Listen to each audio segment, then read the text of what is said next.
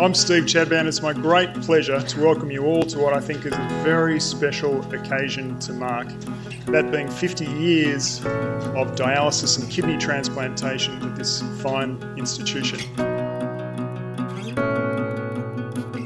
On September the 12th, 50 years ago, RPA performed its first kidney transplant.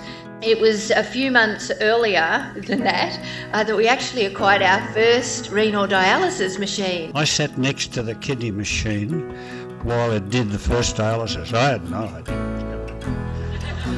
There was an instruction book which you knew how to plug, and you're all aware of the Aussie male who you don't ever read the instruction books. So you plug it in there, and then a big bath which we poured bags of stuff into and stirred it with a wooden paddle. It was amazing. It's hard for us to think now what it must have been like back in the early days of dialysis, because it's a fairly routine outpatient treatment now. You know, those early days of mixing your own dialysate, playing with the machines, was quite challenging. I think it's testament to everybody that the pioneering spirit that was present at RPA in those early days has set the foundation for what we see today. I do think that the nursing staff and the medical staff have worked very well together.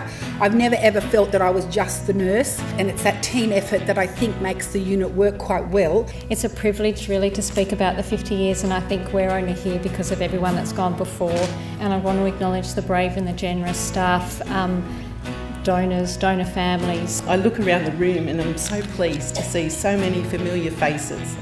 Those we've guided and nurtured through the assessment process for transplant, while on the waiting list, or through living donation. The staff do share the ups and downs of our patients and, very importantly, their families. Each day you remind us about why we do what we do. I presented here when I was 19 and living on campus at Sydney Uni with meningococcal disease, and one of the outputs of meningococcal was I did have kidney failure. I've had hemodialysis, PD, and then I was very, very lucky to receive a transplant from my wonderful dad. This is a girl from the bush. Yep.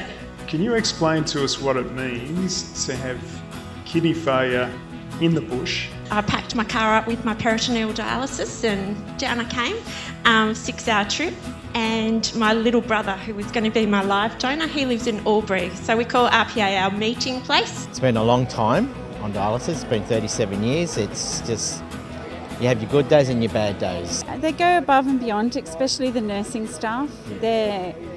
They'll call you when they know that you feel down, even if you have not mentioned it to them. I've been on it for 3 years.